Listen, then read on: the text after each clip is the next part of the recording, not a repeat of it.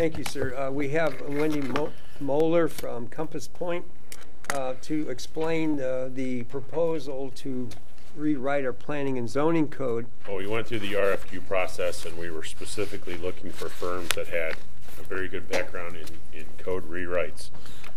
The direction I have initially received when I put together this scope of work was that the city is looking for pretty much a complete rewrite.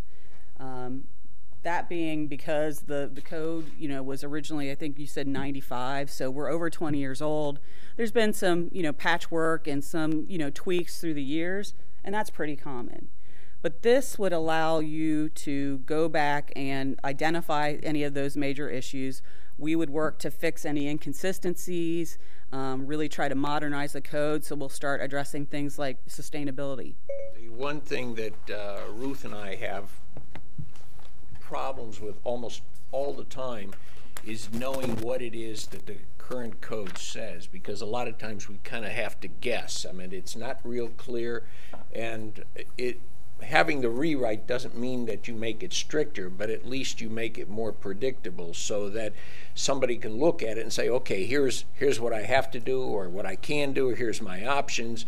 The way our code is written now, it's almost impossible to tell in a lot of situations. If the Board of Zoning Appeals, if every week they have a request for a fence height variance, maybe the solution is not to have more flexibility. Maybe it's to increase the fence height so that you don't have to go to the Board of Zoning Appeals or anybody else. Because if everybody agrees that, instead of a 6-foot fence, a 7-foot fence is reasonable, make that the standard. That way everybody knows and everybody's treated the same. But the problem with always having to go for a variance is that different people can be treated differently, and that really becomes unfair. Let's say sections of the code are rewritten, and under the new rewritten version of a code, a business or a home is now not in compliance with the current code. Is this something that these properties would have been grandfathered in under the old code, or is this something that's going to cause anxiety from people in businesses? Because I've heard a little bit of this. The language of non-conforming uses is grandfathering. So those uses, if they were legally established, or those structures, if they were legally established, and then this new code changes it and they no longer conform, they would be grandfathered. Thank you, Mr. President. The next item is vehicle purchases for both the Public Works Department and the Police Department. The city investigated purchasing these vehicles from the state list price, but they were higher than what we believed we could obtain through a bidding process. So the city bid out certain vehicles as a package for both the Public Works Department and the Police Department. Kowalski Ford was the sole bidder, but did bid prices lower than state list. The bid was for a 2018 Explorer, a 2018 F-150, and a 2018 Transit van. The request and the authorization from the administration would be $29,219 for the Explorer, $29,995 for the F-150, and $24,385 for the Transit van. This was reviewed by the Public Service Committee and recommends to City Council that we award the bid to Kowalski Ford. Yes, this property is the existing bank on the corner of Miller and Walker Roads, as well as the office building to the immediate north. Both buildings will be raised. Planning Commission and Council had previously reviewed this for the rezone to the multifamily, and the units that are going to be located on this property are 3 10-unit single-story apartment buildings, identical to the ones that are immediately to the north of this. The one thing I give the applicant credit for is they're going to do an extensive amount of landscaping on this corner. They're going to remove driveway cuts to both Miller and Walker Roads so that traffic goes internal to the existing development. So, and they are asking for this to be passed as emergency tonight so they can get started with construction here this spring. So, once again, the look of the buildings will be identical. In addition to the extensive amount of landscaping that they're going to do for those properties that are going to be looking at the intersection. So I think, you know, we've got 2 vacant, you know, pretty much abandoned buildings in that area. So this will be a nice improvement. It'll clean it up and provide, you know, more residential space in that area. Thank you. Thank you, sir. About 2 weeks ago, the council met after the council meeting. We met in an open session. We scored the candidates as we did at the last time when we appointed Mr. Shondel. We had an open discussion. And through the discussion and the scoring, I will be making a recommendation this evening. This way, I move to approve the appointment of Eileen Campbell as a Council Ward 3 member for the term expiring December 31st, 2019. In discussion, as I said before, I was proud of the fact the process that we did. It's the second time that we've used a process like that to appoint a council person with an open interview session. And I think we have an excellent candidate here. Mrs. Campbell, in her resume, she stated, "I would like to follow Mr. Miner's example of serving others in Avon Lake by filling the Ward 3 council position.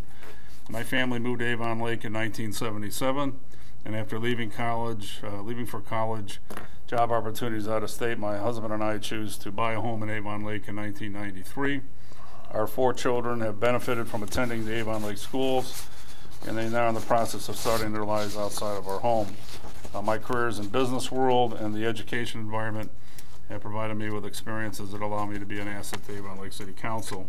And as part of the interview process, I was very impressed. She had mentioned issues and ideas dealing with economic development, the importance of Ford Motors, that city services have to be done efficiently, and that how the city is developing in terms of blight and how we're going to develop, such as what we talked about this evening with the comprehensive work plan.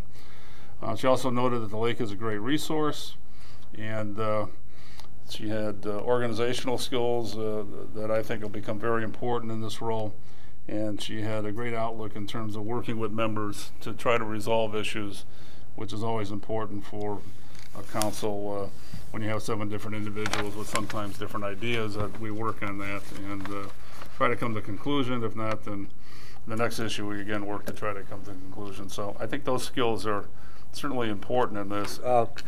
The very unspring-like week that we had last week was a benefit to the city of Avon Lake because Mrs. Campbell made the rounds, and I don't think that any new council elect ever got to see and interview and discuss items with more department heads and more city officials than Mrs. Campbell did. So she wanted to do a lot of work outside and enjoy the sun. Well, that was not to be, but we certainly benefited from her diligence and her responsible use of her time during that very cold, wintry week we experienced last week. So we're going to be glad to have her aboard. So with that, any further discussion? Ms. Rossmarin with the roll, please.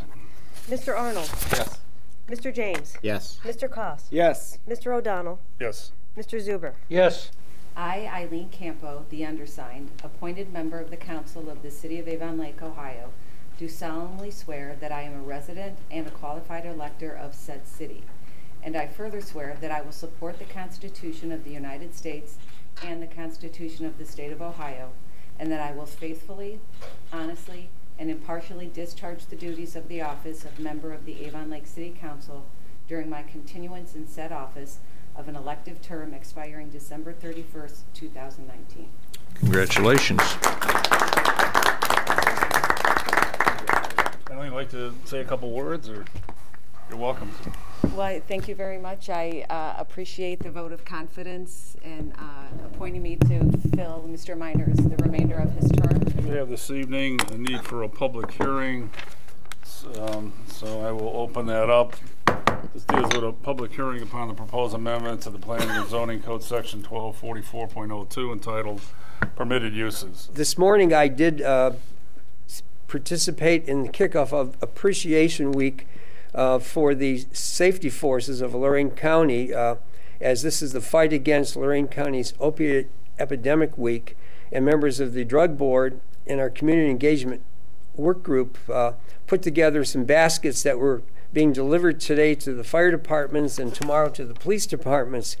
And so they have a basket full of all kinds of goodies, including letters and drawings and pictures from little kids thanking the police departments for doing an outstanding job.